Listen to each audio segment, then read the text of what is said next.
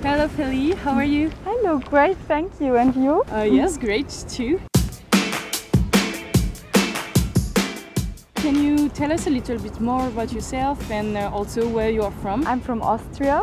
I'm studying at the Vienna University of Business and Economics, studying in Bordeaux now. So. Okay, great. And what's your passion in life? What do you like to do in order to know a little bit more about yourself? I'm going jogging very often. I'm also happy to make new experiences. I try out a lot of new things, especially now in Bordeaux. And I'm also doing some projects with friends. So, yeah. Great. And why did you choose to study in France and in Bordeaux? I decided to come to France because I learned French for quite a long time, and I really also liked the country when I was there for vacation. Okay. Yeah. Where did you go for vacation in France? I was at the Côte d'Azur. I was 3 weeks in Nizza.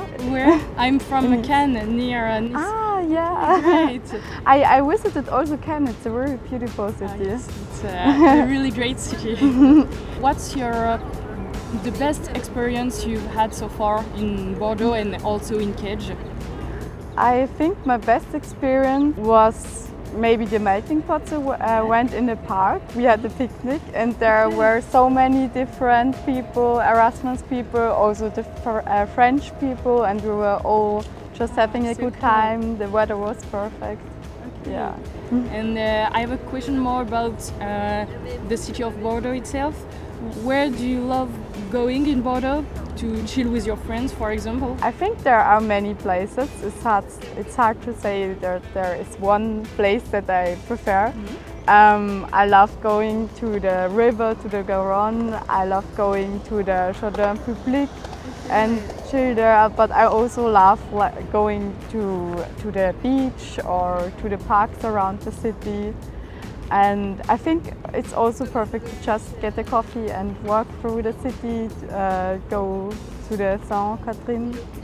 Oh, great. And do you have a lot of free times between your courses to do some things like that with other international students, for example? I think there's enough time to visit Bordeaux, to visit people, so yeah.